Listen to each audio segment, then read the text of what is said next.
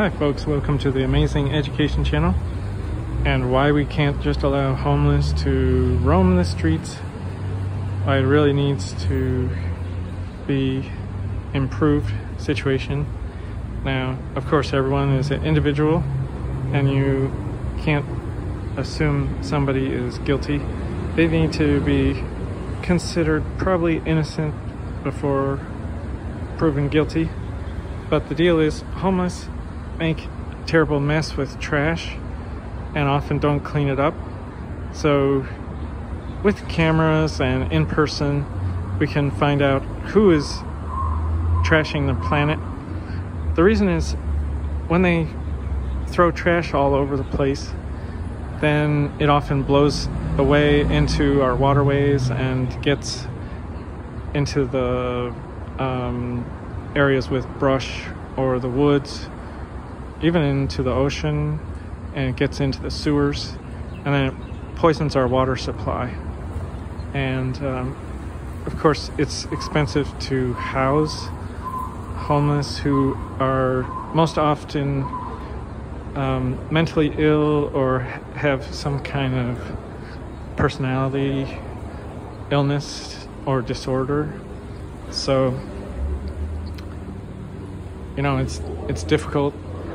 We might need to spend money just following them, even have cleaning robots in the future, cleaning up the environment so that maybe the homeless could wander around and they could even be taken care of in some way by wandering solar-powered drones that, you know, like street cleaners, but they're cleaning anywhere. But right now, we have a big problem with the trash.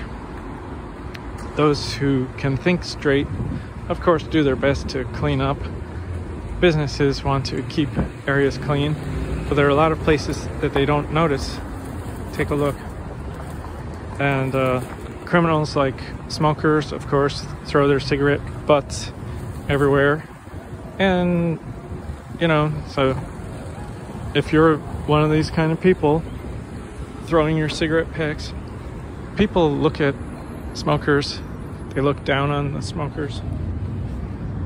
So if you're one of these smokers, people both revile or they pity you, but also dislike what you're doing to the environment. Yes, it's poisonous, poisons your body and poisons the water and the ground that we grow vegetables and crops in, and so it causes a lot of trouble. And just be aware, people know that you're out there causing trouble for everybody, hurting our health and hurting your own health. So anyway, it's good if we help the homeless in whatever ways we can do it. They obviously need a lot of help. If you're an expert, it would be good to educate other people about what can be done to stop this terrible problem. But we also need to reduce the population, so the number of homeless people, and I'm talking about the global population, by having reduced family size, just 2 children, 1 children per family, voluntarily, and even have a voluntary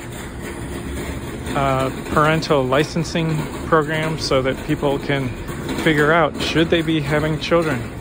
Do they have the correct resources to take care of the children properly? For example, if they're disabled, and so on. So we got to take these things into consideration, because the level of pollution that we have right now is so great that multiple millions of people are dying every year from different types of pollution. A lot of the pollution is coming from wealthy nations like the United States but also India, China, many nations, and a lot of wealthy people, for example, driving vehicles, factories, and so on. So they're polluting.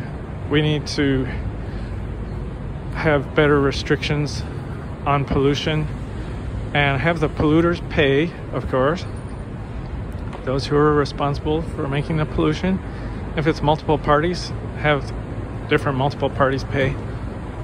But as far as pollution in the oceans and all the trash and plastic, well, a lot of that is coming from the homeless and also tourist areas, and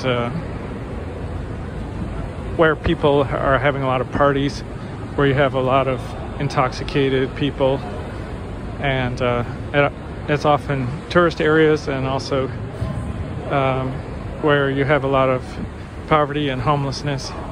These people, they don't take care of themselves and they don't take care of the environment, and got to make them pay to clean things up, or have them do the cleaning themselves. And we can't just continue to trash the planet at the same way we are doing. We need the planet, we need basically to clean things more each day instead of pollute them more each day. Because if you add to the pollution every day, to the land, the air, the ocean, then inevitably you get to a point where you have a major crisis, because it's increasing every day after day, year after year, century after century. If it's always increasing, it's the definition of it, pollution, is harmful concentration of any particular thing in an area. So we're always increasing this harm. So, as I said, each day what we need to do is reduce. Each day we need to make things cleaner and cleaner. The air, clean up the air, clean up the water, and then inevitably we will have a healthy, clean planet. Now we're headed in that direction with solar panels, wind energy, and also using river turbines, the hydro energy, and so on. But we have to do more, we have to do much more, and basically outlaw the continuous pollution that we're creating.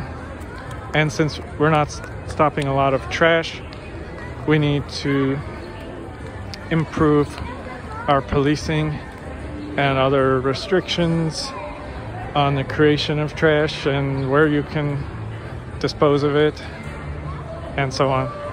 We need good disposal methods, and also fines, and basically people patrolling. We might get to the point where we need environmental police.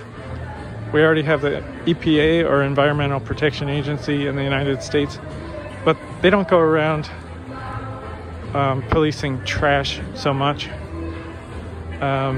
If we have separate police, our regular police are busy enough. So we might just need to increase activity in certain areas to have things become cleaner, and especially on public land and unclaimed land. We have a lot of trash, and it's sort of a under noticed area. People are not paying enough attention, and then the trash, of course, can blow around and move around and cause cancer and other illnesses when it gets into our drinking water, it gets into our food, and so on. Okay, well, hope you can take action. Thanks very much for listening to the Amazing Education channel. It's not amazing videos, it's just listening, and it gives you the ideas that you need, not exactly what you think you need to hear, but what you actually need to know. to have a better life, healthier life, cleaner, safer planet, get rid of these gasoline vehicles and move over to renewable energy vehicles. Even Aptera, for example, the solar powered Aptera vehicles that you never have to gas up, you never have to recharge the batteries. It's a solar powered vehicle. It's just going to be wonderful, almost as good as these Teslas, those wonderful Tesla vehicles. But remember, we really should be walking and biking, just like I am now, walking around, for our health and for your health. So you should be walking to work, biking and riding to school, whatever, grocery shopping. And hopefully you'll notice a beautiful, clean environment, a nice sunny day in the future. Thank you very much. Take some action. Like, thumbs up, subscribe, and look at the other videos that will help you have a great future.